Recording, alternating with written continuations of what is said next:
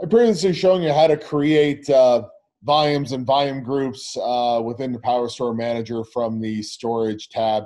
I wanted to give you a feel for what it takes to create the NAS servers and file systems from PowerStore Manager, and that simply is done, again, by navigating to the Storage tab, and then I can go to right the file systems or NAS servers, and if I wanted to create something without going down one extra level deep, I can certainly do that from the plus sign, similar to what I showed you earlier for volumes and volume groups.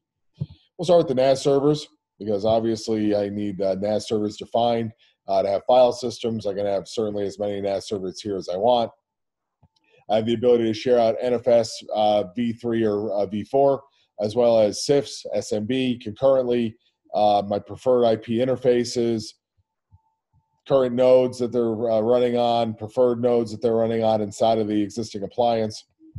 And again, I have two. If I wanted to dive into either one of these, I certainly have the ability to take a look at the network interfaces, take a look at the name services.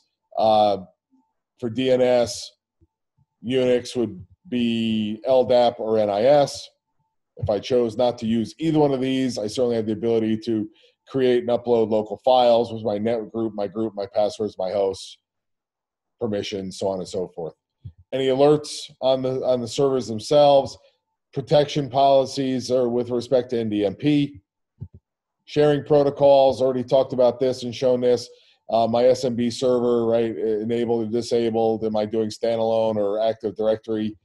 And depending upon what I've selected, I'll have various fill-ins and text fields that I need to specify.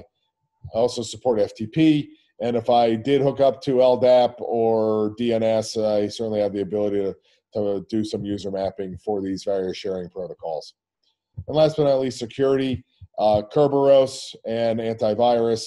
Again, depending upon whether I have them enabled or disabled, will dictate what I might need to specify.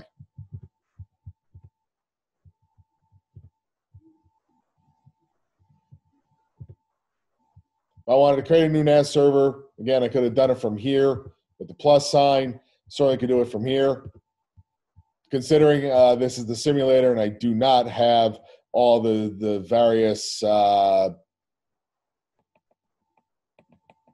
things I need to specify, I'm not going to bother showing you everything here, but basically everything that I just went through from a modified perspective, walking through the various tabs, that's the kind of things that you would specify in the creation wizard, okay?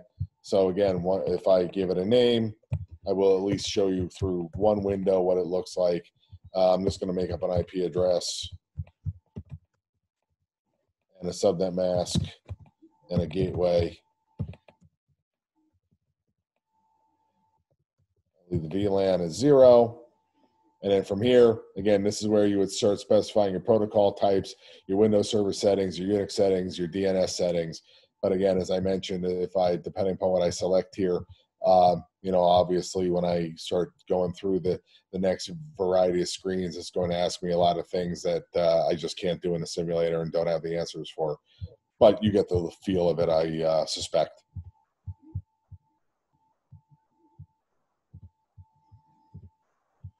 Take a look at the file systems. File systems mapped to a server, obviously. So again, multiple file systems to any given server, multiple servers as well, as I've shown you earlier. If I wanted to take a look at an existing file system, once again, similar tabs up top: capacity, use and free, performance characteristics, IOPS, latency, and bandwidth. Change what you want to look at, change the timeline, any kind of alerts.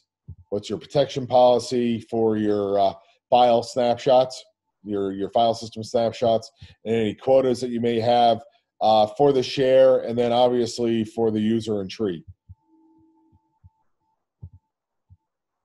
And again, to create, you can do it from the storage tab with the plus.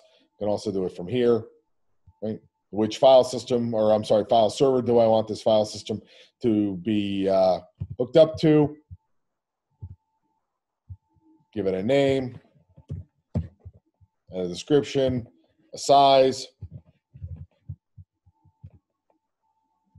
Do I want to specify a different name or a specific name for the NFS export, or am I okay with using the name of the file system that I gave it in the previous dialog? If I do specify a custom name, there will be another pop-up dialog that shows up between here and the configure access to create mappings and secure for security. Same with the SMB share name, your protection policy. Again, right out of the policies dialog that I've shown you previously, the two that I created and the one that were already there and the one I created. If I don't want any, I go to next. Little summary, create file system. And now I went from, it's 20 file systems to 21. And here's my FS1, 1.5 gig out of 250, hooked up to this server, no protection policy. Obviously, if I wanted to go modify that, I certainly can. Coming into here, assign a policy, just like we've done before, take manual snapshots.